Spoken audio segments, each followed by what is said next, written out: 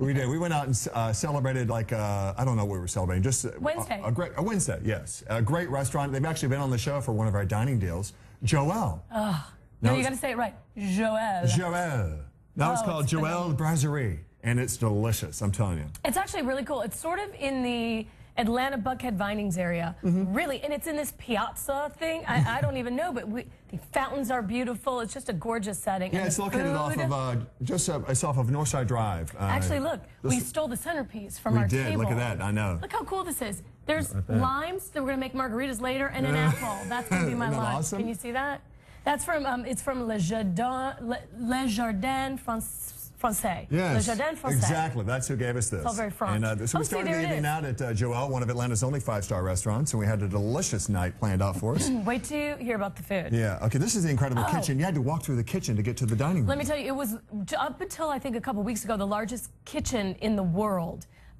This kitchen is ridiculous. I did a food show on CNN for many, many years, and this is probably the nicest kitchen I have ever seen. And that's one of only three. This is one of like 3 or 4 kitchens. There's one for the pastry, one for the hot, the cold.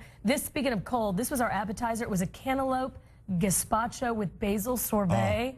I had 3 bowls. You did. I did. I kept eating everyone else's bowl. It was amazingly delicious. And then this is the seared sea bass over spinach, a tomato confit. Yes. Enchimigi mushroom. Oh, yes. And a JOEL broth. Yes. Oh, I don't know, but I can't pronounce it. This was the braised pork ossobuco. Ossobuco. Yeah, with mashed potatoes, apple confit, and pork jus.